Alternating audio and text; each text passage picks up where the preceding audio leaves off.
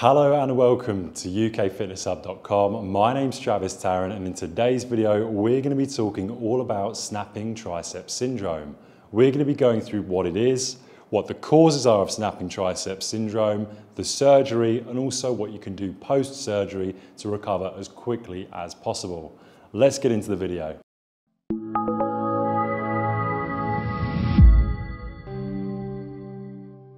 So the tricep muscle is a large muscle at the back of the arm, and its whole responsibility is to extend the elbow at the elbow joint. So if this is flexion, where the bicep at the front of the arm would work, this would be extension, so extending the elbow out. What we're particularly interested in with snapping tricep syndrome is the tricep tendon. So a tendon simply is something that attaches muscle to bone. So in this case, you've got the muscle that comes down in like a horseshoe shape. You've got a lateral side, 3 heads of the tricep, because it's tri meaning 3 and ceps meaning heads. And all of the heads attach then via the way of a tendon onto the posterior olecranon process. So I'm going to use here as an example this TheraBand being the tricep and the bottom of it being the tricep tendon. So remember, the tricep tendon, or the TheraBand in this case, is attaching to the posterior part of the olecranon process.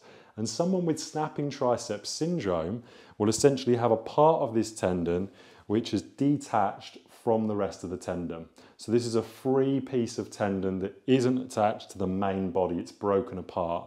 So what then happens is, as that individual bends their elbow, as opposed to everything being neatly tucked into that olecranon process, there'll be a rogue part of tendon which will flip over the medial epicondyle and then cause a pop and a click sensation. So this is the inner elbow, and there'll be a part of the tendon that will flip from this groove over, and then that's what gives that clicking and popping sensation. Something that's happened twice in my career when I've been rehabilitating ulnar nerve transposition surgeries is that someone's come to me, they've been maybe to a doctor before, they've got this snapping over the medial epicondyle, they don't know what it is, and they've said, look, I want surgery to correct it. A orthopedic surgeon or somebody has said, oh, that's your ulnar nerve because it sits within the ulnar tunnel and it's flicking over the medial epicondyle. They've then had that surgery to pop the nerve from the ulnar nerve groove all the way to the front of the forearm, so from here to there. And then post-rehab, it's still clicking exactly the same way that it was pre-surgery. They've then gone back in for a second surgery thinking the ulnar nerve transposition hadn't worked, and actually it was the tricep tendon in the first place. They never needed to have anything done to the ulnar nerve.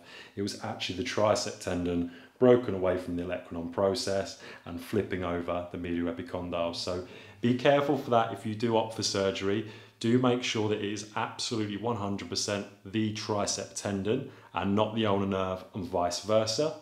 How I would test this out if I had an individual with a popping or grating sensation at the elbow joint, especially medial, is I would make sure that I flex the elbow until they get the pop sensation.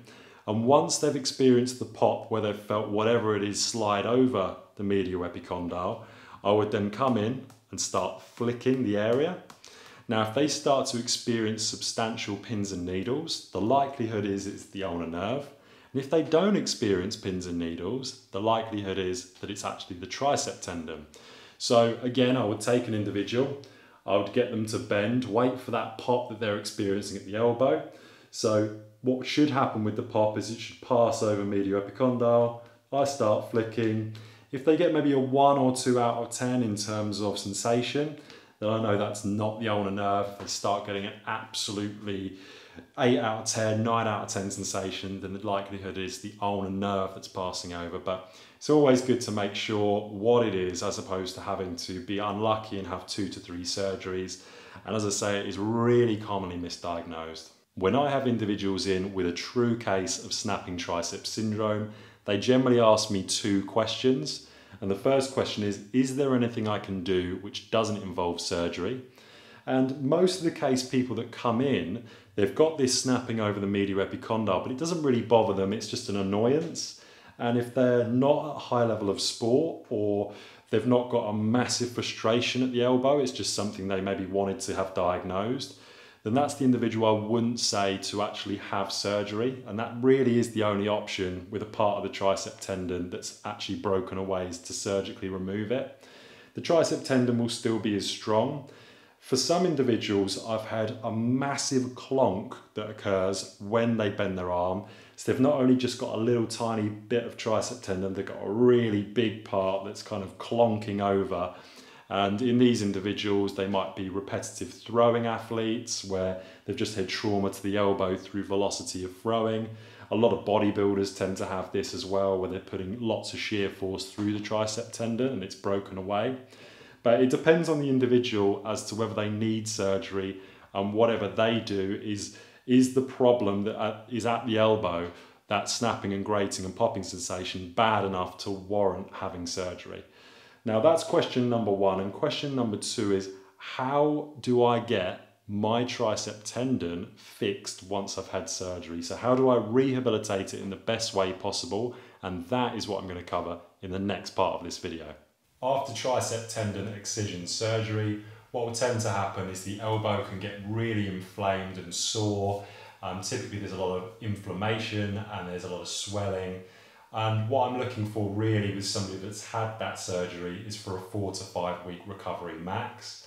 And we need to make sure that we allow that inflammation and that soreness and tightness at the elbow to settle before we start to actually go into any movements to rehab. So for the first 5 days, all I'd focus on is rest, recovery. Your body has gone through some major trauma. There has been skin, soft tissue that's been cut into. So just allow the body to go through its natural first stage of recovery. Once you get to day 5, you may be in a sling if you've had this surgery, and I want you to start to come out of the sling and start to do passive elbow flexion and extension. So what this means is, passive is where I completely have my arm dead and I am moving the arm, but this arm is doing no work. All the work is coming from my non-operated arm, and I'm just starting to get some range of motion through the joint without actually stressing the muscles of the elbow joint by having and contracting my bicep and tricep when I'm extending and flexing. It's actually just the joint that gets some movement, so we can get some flow through the joint and start to aid the healing process. That's the first thing that I'd want you to do for 1 minute, 3 times a day from day 5 post-surgery. At day 10 post-surgery, I want you to start using your arm independently. So stop with the passive range of motion and now start to use active range of motion. If you get to a certain point where you start to feel really stiff and you still can't access your full range of motion, just work within the boundaries that you can do and what is comfortable for you. And then once we get to day 14, we're going to start to add in, and this is a great one to do if you're at home and you don't have access to a gym, a TheraBand tricep extension. So I'm extending the elbow, extending my tricep, and allowing that to contract and work, and I'm starting to strengthen up those tissues that have previously been damaged post-surgery. So we'll start to get that tendon active and strengthened up again. Now with both of those exercises, the first one we mentioned, this one would be exactly the same as what you did firstly. You're just swapping it out 3 times over 1 minute a day. So you'd stop with the passive, go to active. And at day 14, you add this one in, and this would be 2 sets of 15 repetitions. If it's too easy, there's lots of different TheraBands that you can use, all of different resistances. So this one is a light one that I'm using here. So what you can then do is go to a medium or a heavy one based on how you feel with this movement. If you don't have a TheraBand, but you do have access to a gym, this would be the perfect time to get onto a cable machine. You want to make sure that you've got a single attachment, so take anything that's on the cable machine off, and all we're looking for is to just have this part, okay? So nothing on it at all. Set the weight to as low as possible to begin with. And then once you've done that, what I want you to do is pop the machine at shoulder height, okay? So that's the first kind of tool and trick. Make sure there's not a load of weight on that you're going to surprise yourself. Shoulder height. Now, once you've got it at shoulder height, you're going to grab like so, and you are going to extend down, slowly come back up, keeping your elbow into your body, and repeating for 2 sets of 15 repetitions. Now, you can do this every day. Don't want to do more than 2 sets of 15, but if it's too easy, you just pop the weight up. We're not looking to use any attachments on this one, so you don't need any, and this would be done every single day. At week 3, we can be a little bit more ambitious and progressive. So with people that have tricep injuries, especially athletes that want to throw overhead, they need to have the strength in that range of motion. So what we're going to do is I'm going to give you 2 examples, one if you have a gym and one if you don't. If you have a gym, you're going to take, again, the cable machine with no attachment on. You're going to do 2 sets of 15, same as before, but you're going to swap out the last exercise for a full range overhead tricep extension. So we're doing one side here. I'm coming all the way back as far as my elbow allows. If I come too far, my shoulder will start to do the work. So I want to keep my arm completely bolted into this position and make sure that I'm not extending from shoulder as well as elbow. Now, it's all well and good if you have the cable machine, but if you don't, you use the TheraBand, again wrapped around something that's not going to move, and 2 sets of 15 exactly like this one. And you do exactly the same. You extend from the elbow, release slowly back in, extend from the elbow, release slowly back in. You may decide at this point that you still want to do it every day. I'd probably start to get people doing it every other day because they're starting to get that strength back into the elbow joint. They're probably going to want to go heavier at this stage, and that's why it's important not to overload. The last exercise that I'm going to be showing you is tricep kickbacks. So this is typically the last exercise just because we need a good amount of strength in the tricep by this point. People probably want to go quite heavy, but we've got to make sure that we get the form and control of the movement, and that's more important than the weight you pick.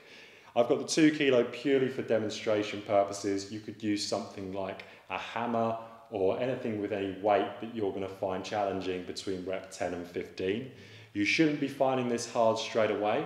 You might have a little bit of wobbling at the elbow, which is fine, but you shouldn't get fatigue straight away. Otherwise, that would be an indication that it's too harsh on the actual weight that you've chosen. Again, we've got 2 sets of 15, and how we're going to do it is I'm going to bring my elbow into my side. I'm then going to extend the elbow slowly back and then back to my start position without swinging the weight. I want to keep that elbow completely locked into my side, into my rib cage. And once I've completed the 2 sets of 15, that would be this exercise done. When we start to get to this point where we're doing our last exercise, we really should be bringing the loading down on the triceps maybe once or twice a week. You can still do all the exercises previously mentioned, so you might decide to do them all on one day. It would be really not worthwhile or no additional benefit to start doing them all back to back every single day, because at this point we've got the strength back. There's no need to strengthen that tendon, and we don't want to create a tendon where we're doing really heavy motions all the time and we start to get something like a repetitive strain injury like tendonitis. So just be careful with what you do. A couple of times a week at this point, maximum of 3, minimum of 1. You can put all the exercises together. At this stage of your rehab, you should pretty much nearly be there, if not fully recovered. And that concludes the end of today's video on snapping tricep syndrome. I hope this video has been of use to you, and if you want the links to the TheraBands or the light weights that I used in this video, be sure to check the description and I'll put the links just there. If you've learned something new or you've enjoyed the video, make sure to like and subscribe for more free and educational content. And of course, you've been watching UK Fitness Hub. I've been Travis Tarrant, and I'll see you in the next video.